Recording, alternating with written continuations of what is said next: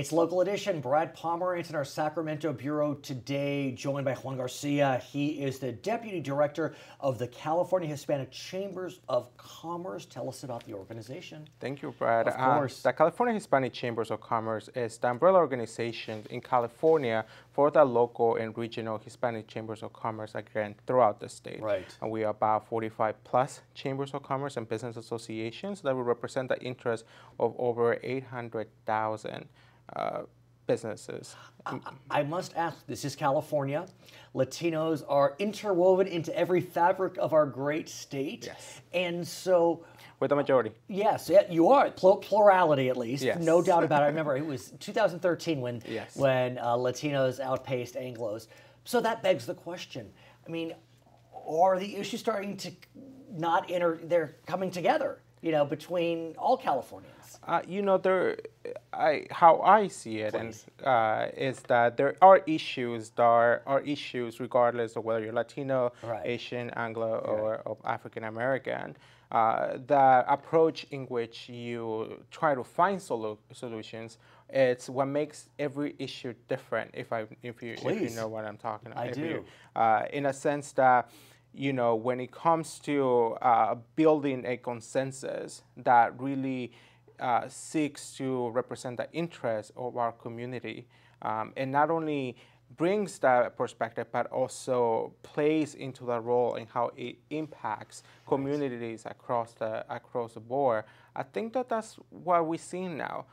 You know, and a few blocks down from the studio, you have the Capitol, and we still have a good representation of Latinos, but it's still not quite representative to our numbers. And let's talk about Latino electoral politics. Sure. There's no doubt that Latinos are not representing at the same level as population numbers in California. That being said, for the first time, I believe in modern history, we have a Speaker of the Assembly who is of Latino descent, Anthony Rendon, or Rendon. Yes. We have a leader of the Senate, Kevin De Leon. Went to the same high school, by the way. You went to high school with Kevin? No, we went to the same High school, but that's fantastic. And so while they represent all Californians, of course, there must be a certain sense of pride in their ascension. Talk us through that. Well, there is that sense of pride, but I still think that there's a lot of, and this happens, you know, outside and inside of the Capitol. I even see it in my chambers across the state, is that there is the need to ensure that there's even more, and how can we pull each other up?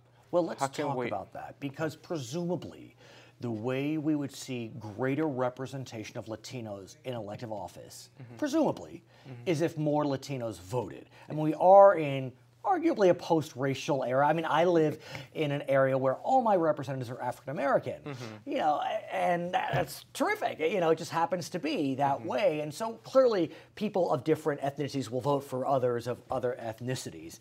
But I think you know where I'm going. So we've seen Latino voting patterns. They're getting better. They're uptaking every cycle. But in 2012, we still saw Latinos voting under Anglo counterparts, Asian American counterparts. What do you think about, for example, in 2016? You know, I wouldn't be surprised if this year we definitely see a turnaround on that. If we can definitely, I'm expecting a high volume of Latinos actually showing up to vote. I think that a lot of organizations and government agencies and private organizations as well are making the effort to ensure that not only our Latino citizens get to register to vote, but actually show to vote and act and can get empowered and embrace the power of actually making a decision and taking part on our decision-making process and their civic engagement. And let me ask you about that, because look, if we look at voter registration patterns, there's no question in many states, including California, we are seeing increased voter registration by folks of color, including those that are Latino. Will they come out to vote? You know, one could argue that this presidential race is incentivizing Latinos to come out and vote Definitely. for a variety of factors. Some may be in strong support of Mrs. Clinton. Some may be in strong opposition to Mr. Trump. In this state, we have a Latino running for the U.S. Senate, Loretta Sanchez. Yes. And so there are lots of arguable reasons for Latinos to come out. Yes, and that's what we try to do at the state chamber, Hispanic chamber. Right. We want to make sure whether you're going left or going right, we want to make sure that, again, you really understand the power of your vote, and especially on the Latino millennials.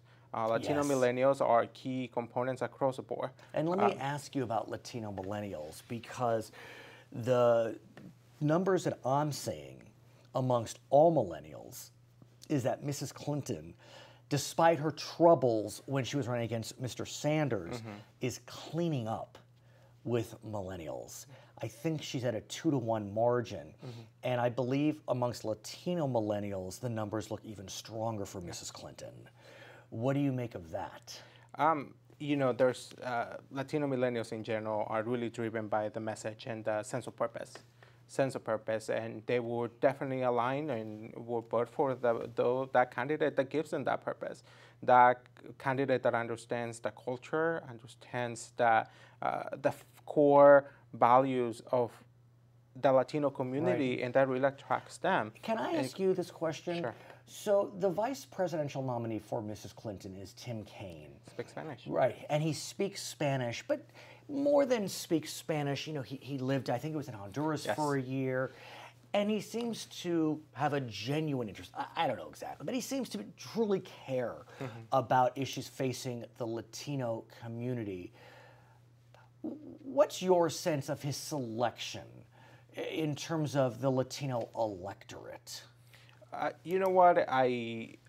It all turns to politics, right? Right. They would both parties recognize that Latino vote is extremely significant, and I don't know Republicans, but not too Right. long ago they had a report that says you need to appeal to the Right. Latino communities, After otherwise you cannot 2012. lose. Exactly. But with regard to Tim Kaine, the fact that he is an Anglo who speaks Spanish pretty darn well, spent time in Honduras, seems to care about issues facing Latinos, is that dispositive, persuasive? Does it matter to Latinos? I think it does, because it's not only, and again, it goes into a lot of who we can relate to, or why would we both vote for that specific person.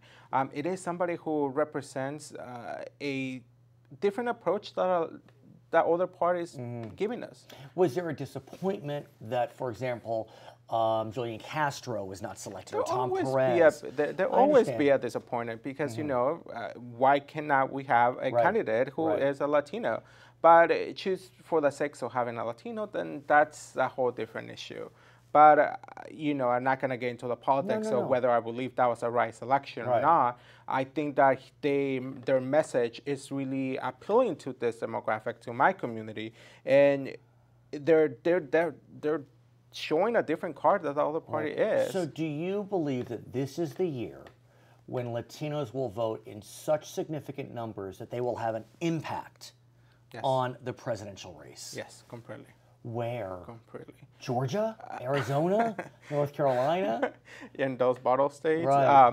You know what? I think it will be across the board. Yes. I think it will be across the board. And again, it goes to whether they vote on the left or they vote on the right. I just want people to show up to the polls. I just really do. And again, it goes to making sure that we have an increased number on civic engagement, that we make sure that not only we show up to vote, but we put people through the pipelines to ensure that this building gets populated and it truly represents the population across the state. His name is Juan Garcia. He's the Deputy Director of the California Hispanic Chambers of Commerce. I'm Brad Pomerance in Sacramento, Local Edition.